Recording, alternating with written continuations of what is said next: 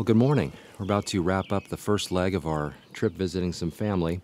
And I was looking out the window this morning and just reminded of how beautiful this area is that we've been staying in here in Whitefish, Montana. And thought I would just share a passage that came to mind. It's actually probably a pretty obvious passage, but I want to read it to you. And I don't want to say a whole lot because I just sort of want to let God's own creation kind of be its own commentary. But it's from Psalm 19, verses 1 through 3, where it says, "The heavens are telling, or they declare the glory of God, and their expanse is declaring the work of his hands. Day to day pours forth speech, and night to night reveals knowledge. There is no speech, nor their words. Their voice is not heard." And my wife and I had been talking a little bit this week as we were looking around and driving around. And of course, here near Whitefish, you're right near Glacier National Park, and we went in the west side and did some hiking and just watched the mountains and stuff. And actually, if you look up my Instagram, just look up Brian Bachochin, you'll see some of the pictures that we've posted. Or if you follow me on Facebook or something, I've posted a few pictures when I've had some internet access, which has been a little spotty, but I'll try to get a few things posted there. And really, a photo may be worth 1,000 words, but a picture may be worth 1,000 words, but it really doesn't quite add up when you consider when you're standing in the midst of it. It's just wonderful, it's beautiful, and it truly does declare the beauty, the glory, the creativity of God. And as we were hiking, or as we were just coming out here in the morning and just spending time listening to the birds, and you can sometimes hear some of the foxes barking in the background, and you hear all kinds of these wonderful sounds. It just reminds you of just the beauty of nature and what God has made.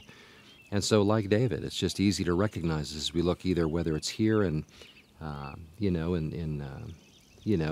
Glacier, or that kind of thing, or whether it's looking out into the stars and seeing the heavens declaring the glory of God.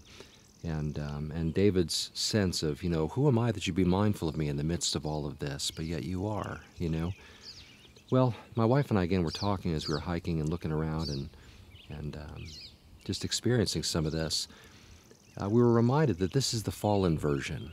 This is the world after the fall. This is after sin has entered and corruption has entered, and as the devil is experiencing a certain measure of freedom to tear down that which is beautiful and good. And as we look at this and we experience just the grandeur and the glory and the beauty of it, we're reminded that there's a world, a new heavens and a new earth to come that won't be tainted by anything. And so, for the believer, we have this wonderful experience of what God has created now. We can enjoy it. We can worship Him in the beauty of His holiness and in some of the expression of that as we look at His creation. But we can also know that there is still a day coming when we'll see something that is even more beautiful, far more beautiful. Paul would describe heaven and say, eye has not seen or ear has not heard what God has prepared for those who love Him. He would say it's unlawful to describe those things that he saw. John, no doubt, struggled to describe some of the things that he saw as he stood before the throne and saw the Lamb. And it's just, and that's heaven, and of course the new earth that's coming as well. Gosh, there's so much to look forward to, and there's such beauty in what we see now, we can only imagine what is to be seen in the days to come. And so, in the meantime, we just acknowledge it, we recognize it, we attribute it to God, and we glorify Him for His gracious generosity in letting us live in such a place as beautiful and glorious as this. And also, again, with the anticipation that there's still more to come. And so, again, I don't want to say a whole lot. Just want to sort of, and after I pray, I'm going to go ahead and just sort of let the camera go here around and give you another view, a little bit more of a view. And I've actually already saved some of the stuff, and I'm using a little bit of it as my background on my phone and all that kind of stuff. But who knows? Maybe you'll want to do a screenshot and save some of it for the background on your computer or something. It is just wonderful and beautiful and breathtaking. But let me pray and just thank the Lord for what He's given us here. And it's easy for me to be thankful for this place I'm kind of experiencing right now with my family. But it may not be so easy for you, so that's why I'll share some of it. You may not be in quite the place that we've been gifted to be in right now, but just want to share it with you as best I can. So let me pray and thank the Lord for this.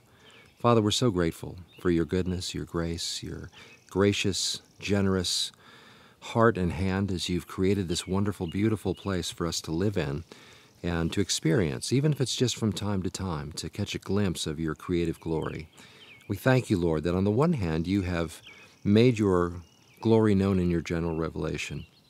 As we consider the creation and see the work of your fingers and recognize just how glorious you are in the beauty of your creation, we thank you that even beyond that, you've also given us the more specific revelation of your Son and the knowledge that in him we have life and life eternal.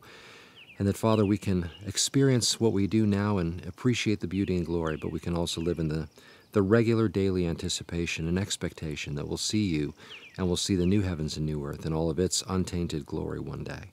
Thank you for this beautiful hope, and thank you for the beautiful generosity you've shown us now in this. And we pray that, Father, every day we would live in grateful thanksgiving for all that you've done, all that you continue to do, and all that is yet to come. We love you, we praise you, and bless you. In Jesus' name, amen.